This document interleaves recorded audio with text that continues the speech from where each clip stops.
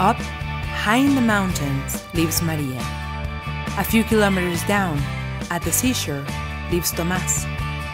Even though they live in very different places, Tomás and Maria want to know how to adapt to climate change effects. Who is more vulnerable to climate change effects?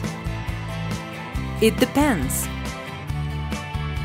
Let's imagine that as a consequence of a temperature increase, the ocean level rises and the seashore has to face a terrible flood. Who is more exposed to it? Because of their closeness to the sea, Tomás' family is more exposed. Let's take another scenario. What happens if Maria stops living at the mountain and moves to the seashore? She would automatically be exposed to flooding. But since Maria and her family are aware of the dangers that come with living at the seashore, they decide to modify their house into a stilt house. Now, both houses stand at the seashore and are equally exposed. Which family is more at risk of losing their home? Which family is more threatened by flooding? Exactly, Tomás' family. They are more at risk because their home is still at seashore level, and they may lose it if powerful flooding happens.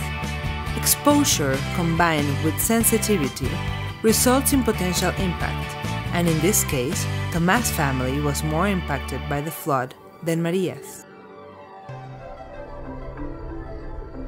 The reality is more complex than that, and there are many variables involved in the adaptation process.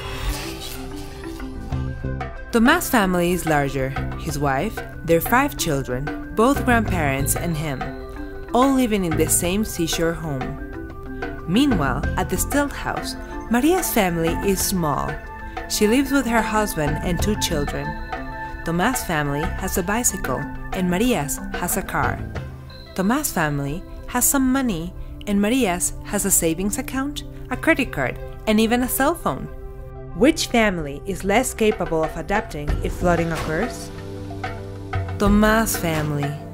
Their circumstances do not allow them to react to the flood as well as Maria's, which has more budget, a car to allow them to escape faster, and a cell phone that would allow them to receive an alert prior to the events, so they can react in a timely manner.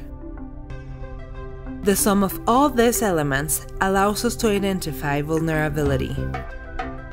Which family is more vulnerable to the flood? Tomás' family again. They are more vulnerable because their potential impact is greater and they have fewer elements to respond correctly to the flood. Tomás needs to find a solution and take the necessary actions in order to reduce his vulnerability. All those actions are adaptation measures. Okay, now Tomás has reduced the possible impact of a flood.